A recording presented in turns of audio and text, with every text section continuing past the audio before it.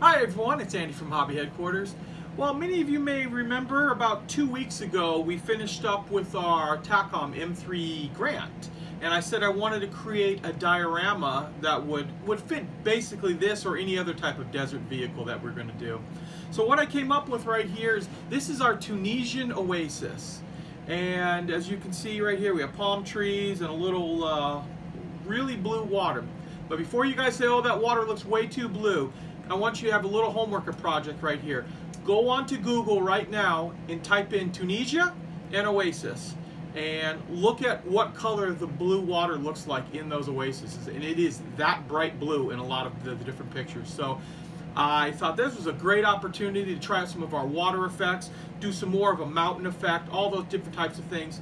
Now, the vehicle we have is just placed right in here. It's designed, this is kind of a display base that we're going to do, that if you decide that you want to include the vehicle permanently in there, you can put some desert tracks and things coming out there, which you can always do later on too by using some aftermarket products. But I've made it in a way that we have basically a desert diorama piece that we can put any types of other vehicles on just to show them off, whether it be a German vehicle, American, British, whatever on it right here. So this was a lot of fun to build. I'm going to break it down step by step for you to try to make it as easy as possible. And at the end of the video, I've also broken down every single one of the different pieces that or products that you'll need to build something like this. So let's get started on it.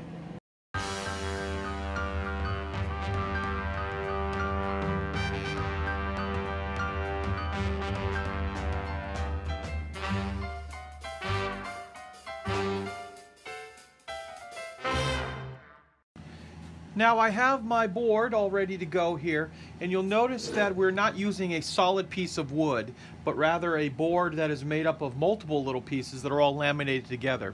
And the main reason you want to do this is to keep the board from cupping. If you were to have one big long piece of wood like this, eventually over time from humidity or moisture or anything like that, the board would start to get a cup in it.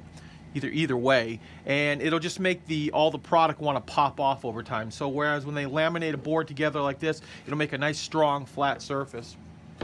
Now what we're going to do is we're basically going to kind of plan out how I plan on doing this diorama, and I've kind of lightly sketched right here. We have our tank here for some scale. We'll put it in at this angle. So basically this will be kind of like a little bit of a trail, not actually a road or anything like that. Then I'm planning on doing the water line going right about through here, and then back here will be our sheer rock faces that will probably go up about that tall. We'll put some trees, palm trees, some other type of plants growing right on the water's edge right in through here, and probably in through here as well. So now that we have a general idea what we need to do, we're going to use our pink board, and we're going to first cut a piece that's exactly the size of the piece of wood we have.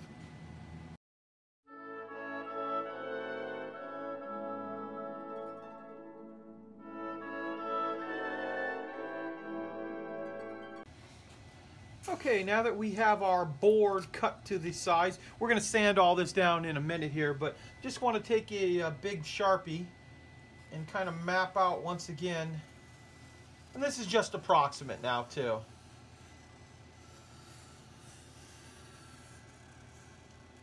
That is going to be our rock face, and we have, once again, this will be the trail or path, or even a, like a dirt road type thing. And then we will have the water's edge.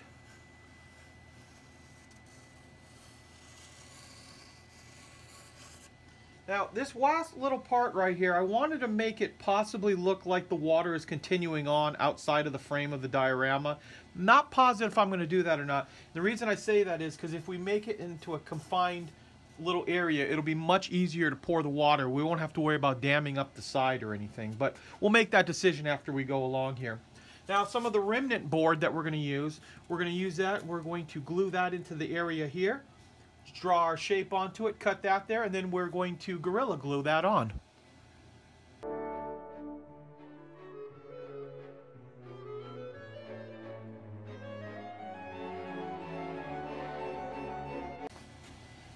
Okay, so you've cut this kind of jagged edge off right here, but that won't matter because it's all going to get covered up.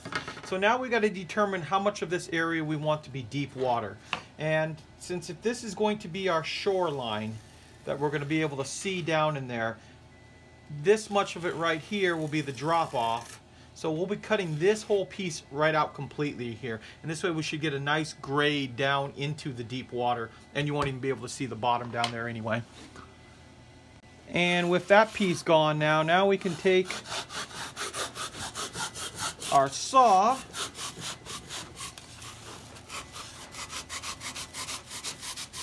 and just rough in the general shape that we're going to want to get out of it.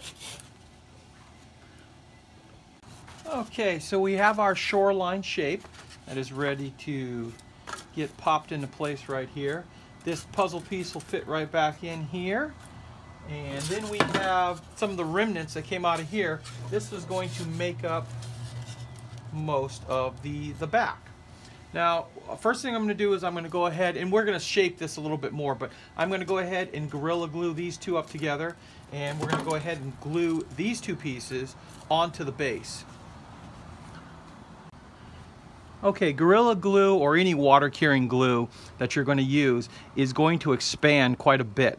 So you want to put something very heavy on it. So I put this 50-pound box of supplies on it with another board on it to make sure the pressure is divided equally over the entire piece. So we're going to let this set up for a couple hours, and we'll show you what it looks like when it's done. So I've glued in a bunch of pieces onto the back wall here, basically just as filler.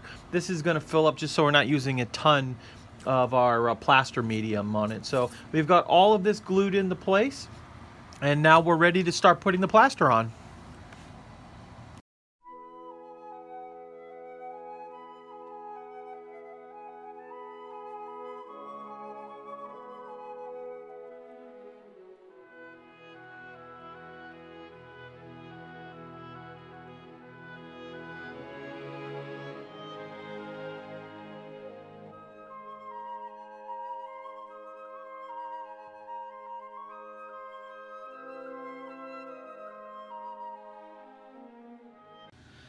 Okay, I'm in the process right now. I've taken some Woodland Scenics rock molds and cast up a couple of them using Hydrocal. And in the process of putting all of the Sculptamold on here, I actually ran out of Sculptamold in the middle of it. So I had to get some more of it in.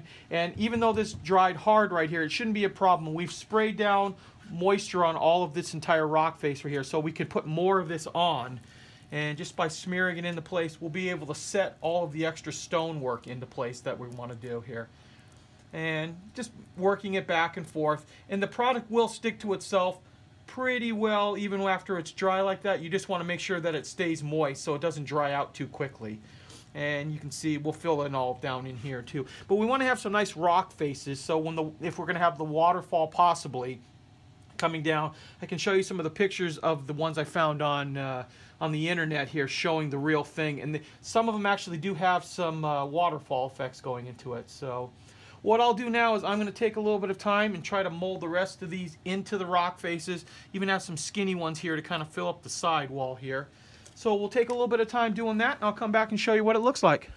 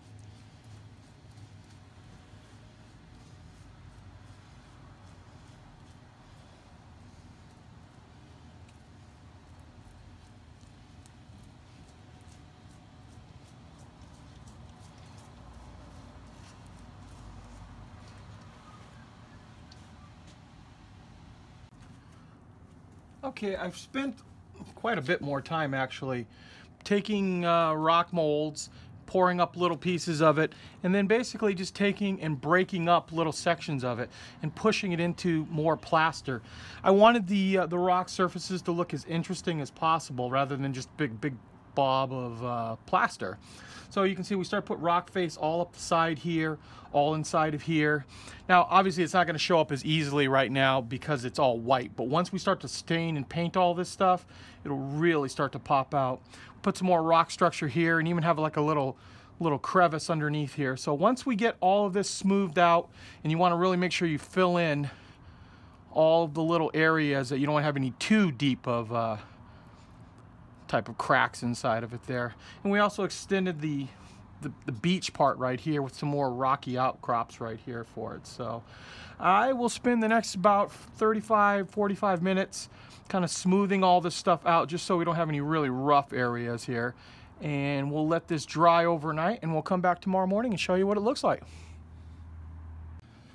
Okay, now we're taking, as you can see here, some watered down Tamiya paint, and with a foam brush we're going to start mixing some colors of browns, reds, and tans to get to clear off all the white basically on here. We're going to be doing more painting on, but this is more or less that if we do get any type of little chip on it, we won't see any of the white come through. And this nice wet mixture here, and you can use different colors. And we'll kind of just blot it in and use just all different types of colors, kind of like a leopard effect.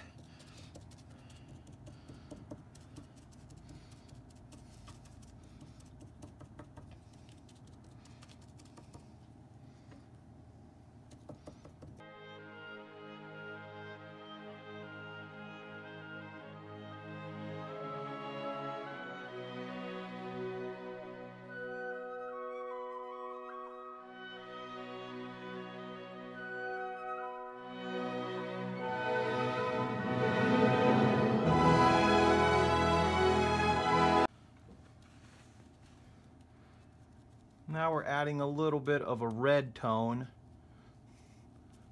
because I'm trying to mimic a certain type of color of rock that we saw.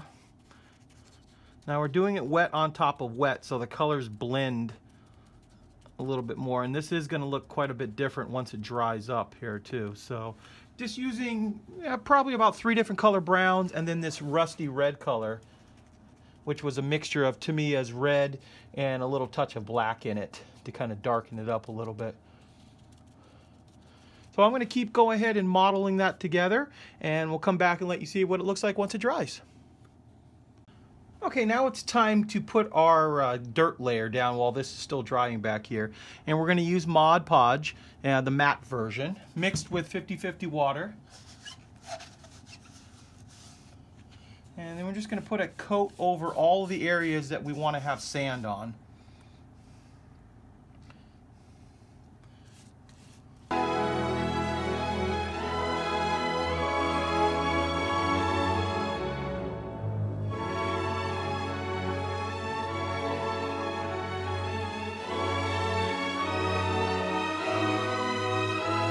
And with a nice layer of glue on, we're just going to use our sanded grout.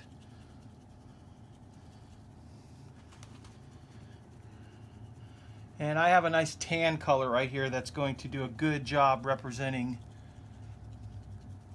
desert sand.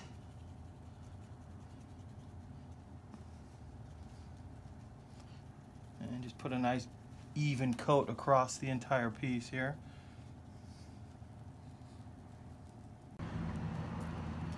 I'm also going to lay some more Mod Podge right around some of the edges of the rock.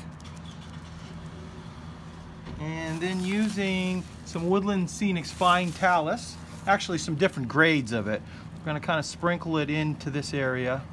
Now we're going to put excess on here that's going to, most of it's going to get blown away later, but we do want to have some type of rock along the river or the water's edge. We're going to use some different grades of that. Then we're going to just finally take some Mod Podge, thin down with a little more water, and we're going to adhere all that by spraying all of that on there. But I'm going to put a little bit more rock on right now, and we'll come back and show you what it looks like once it's all dry. Now I've drilled a few holes into the base to put our palm trees. Now these palm trees came from a previous build that I've already painted and done up on there. And we will glue those two palm trees into place. And then we'll start working on some of the bushes and weeds and stuff that's growing around the edge of the water. Okay, what I've done now is I've sprayed one more coat of the water and Mod Podge mixture in here just to make sure everything is sealed in here before we start doing our water work.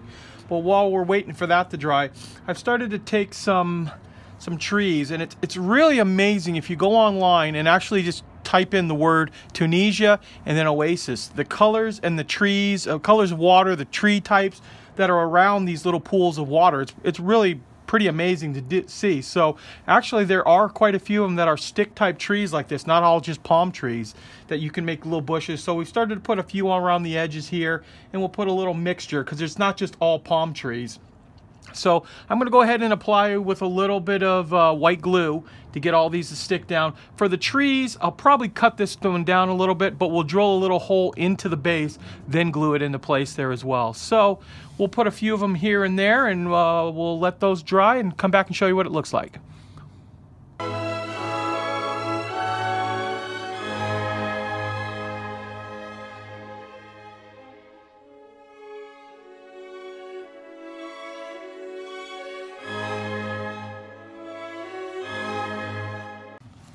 Okay, now while the rest of that stuff dries, we're just taking a little buff and kind of just highlighting some of the rock faces here, just to show off a little bit more detail. And the dry brushing is just putting a little paint on the brush, knocking most of it off on a paper towel, and just hitting the highlights on it.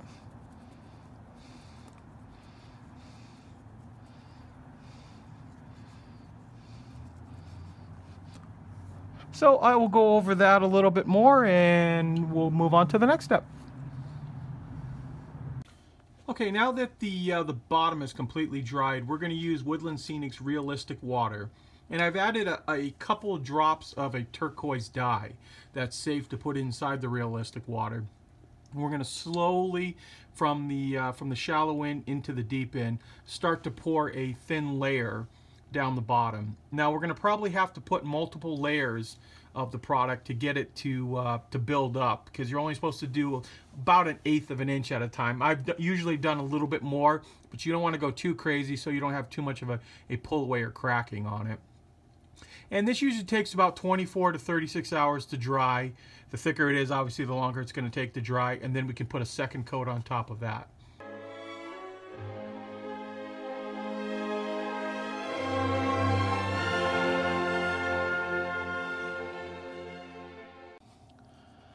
Okay, I've gone ahead and poured 2 coats now of the water effect in the Oasis area, and we're letting that gradually dry. It does take quite a bit of time to let it fully cure so we can put the next layer on. Now you might also notice right here too, there's a little bit of a clouding effect right on that part of the beach. And that can sometimes happen with the Woodland Scenic's water, but not to worry. Once this fully dries and we put a second coat on there, that'll get covered right up on it. Also, as we put the subsequent coats on, we're going to be using less and less of the water tint inside of it, and that way we'll get a clearer effect right around the shore, the beach, you know, of it. And we've also just taken and thrown our M3 Grant on here just for a size reference. And so this will probably take about another 3 or 4 more days of slowly pouring the water in there, letting it dry. But like I said, we'll probably take it up probably another 1/2 inch, 1/4 of an inch up higher on that. And now is also a good time that if you decide you want to put a little bit more of the reeds or weeds and things on the side of the waterway, now is a good time to get those put into place. And I might actually put a few more right over on this side here. I'm going to lay them out and see if I like it or not, but it'd make it have a nice effect to have it look like there's a lot of stuff, vegetation growing around it. So that's a basic breakdown of everything that went into building up this diorama. Okay, the last thing I'm going to do now is just before we pour our last coat of water, we're going to fill it up just to about this area of the rock. about another maybe 1/4 of an inch total. I want to take my airbrush and with a little bit of darker brown, which I've just started to do, we're going to start doing the beach area a little bit so it looks like it's a little bit wetter than some of the surrounding dirt. We can also touch up around some of the other areas too with the airbrush and kind of give a little blending to the rock fix, like the little rocks in through here.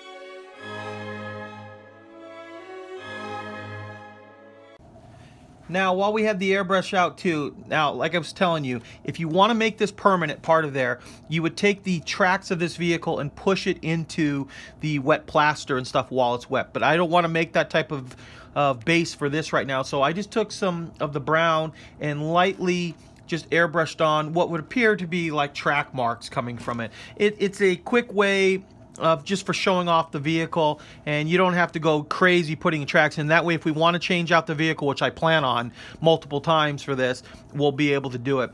Also too, don't forget, after you get done doing this, don't forget to blow this portion out very well before you put your next layer of water down. Okay, so now we've poured up one more batch of the water, and I've done it in a separate cup here, and we've added 2 drops of our dye to it now, and we're just going to slowly from the side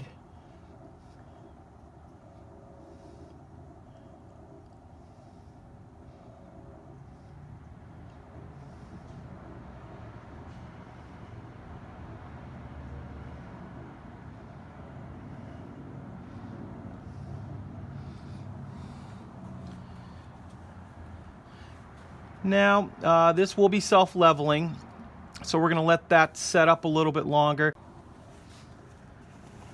So we've got the water all poured in now, and we have a nice surface going on here. What I'll do is I'll go over and pop all of these little bubbles, get those all taken care of. And it should take about 24 to 36 hours to fully cure, and then it'll be able to be see through it again. You can slightly see through it on the edge here, but not as well as it will be after it completely dries. Well, here we are. Here's our completed diorama. And one other thing I'll just point out to you is we've taken the boards and cut them up ready to do the framework on here. Just haven't had a chance to take it home and, you know, put it all together like it's supposed to be. But we'll do that at some other time. But wanted to give you guys a general idea what it's going to look like. So after all the work that we put into it, I think we have a really nice, realistic looking desert diorama backdrop. And it'll be coming really handy if you want to show off vehicles. We have on it the Tacom Grant right now, but we have some other desert vehicles that would look equally as well on it there. And here we have Tamiya's Matilda, or even Academy's little Stewart tank right there. So now, if you wanted to put the tracks in and permanently attach the vehicle, like I said, you could put some of the desert product down from like Vallejo. That'll look really good on there. You put the tracks into place and then go back and airbrush it right in, and it'll also glue the vehicle right to it. But because I'm going to be using this so many times in the future for showing off some other desert vehicles, I want to kind of just leave it like that. I think it works as a good display piece. And this video is more or less designed to teach you guys how to do the rock, the water, the stone effect, all those other different things. And then it's up to you as the modeler to go ahead and put your own little spin on it. If you want to put the tracks in it, if you want to put people, whatever you want to do, I'm just giving you the basics to show you how to make a nice realistic backdrop. Kind of give you a little close-up of our Azure Pools Oasis here. I think the water effect came out really nicely. You can see right down into it along the shoreline, see the rocks that are involved in that. Looks really good. And also too, if you ever did put figures and such on it, you could do a really nice looking diorama with this. Dioramas outside too, and put them in natural sunlight. I think the natural sunlight with the shadows on the trees and stuff, and really gives you an idea what you just accomplished. And like I was telling you, I think it does look really realistic. In fact, it almost looks like the trees are blowing in the background. And here's a little close-up of the water.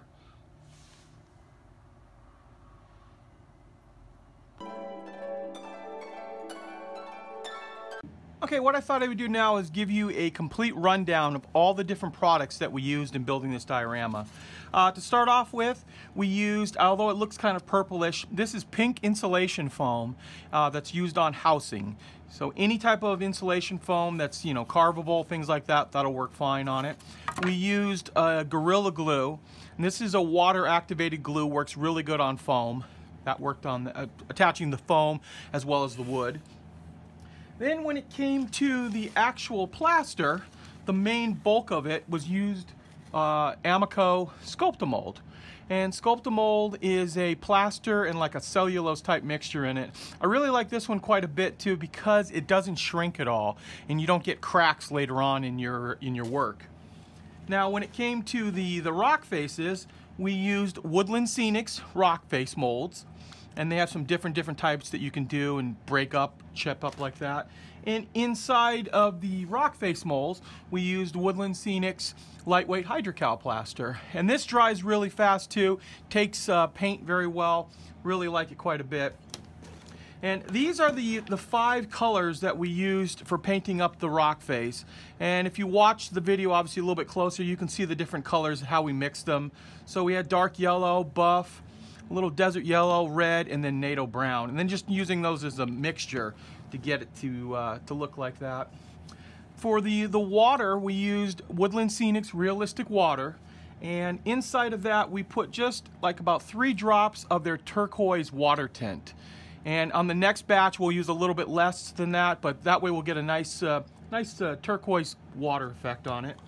The palm trees were made by this company right here. It's called Heart of the South Models, and they make all different types of palm tree models for it. Now I built those up in a previous video, but it's the date palm right here, but you see how those start to turn out.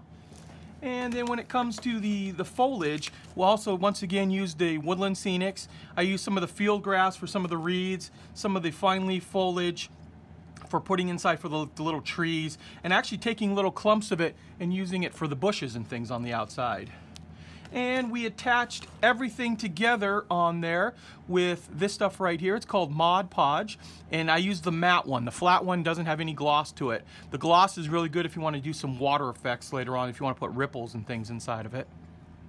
And finally, this is the product right here. Sanded grout is what we use to get the dirt effect on there. This works out really well too because once it gets wet and sets up, it dries to a really hard surface. And it really mimics the way a dirt and sand looks very well on it too. So that's what we applied all over the rest of the piece there. Thank you guys, as always, for watching, and please stay tuned because we have many more videos coming.